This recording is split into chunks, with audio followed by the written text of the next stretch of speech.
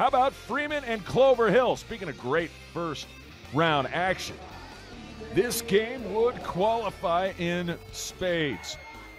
Freeman the 7 seed, Clover Hill the 10 seed. So, of course, Mavs playing host. Number 22, what a great defender for Clover Hill. Micaiah Lewis would be pickpocketing the Mavs guards all night long, while this guy would be hitting threes all night long. Take a dip, Marshall dip, like a drop into the bucket of the ocean.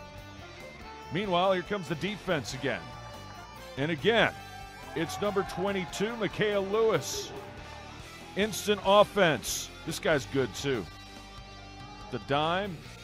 3-ball, got it. Clover Hill with the early advantage. Freeman would have answers, and this guy was on fire. Another 3-ball for Marshall.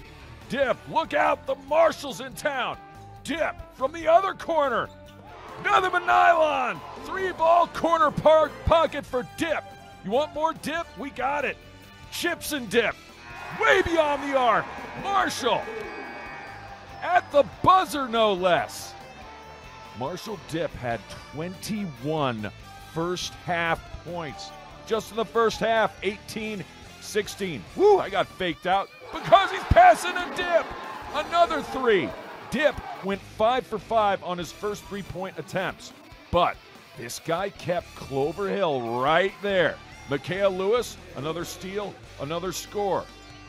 He had 12 in the first half. Lewis again, forcing a turnover. Guess who? It's Brandon Hill, who can fill up the bucket in earnest. Again on defense, at the buzzer before the end of the half.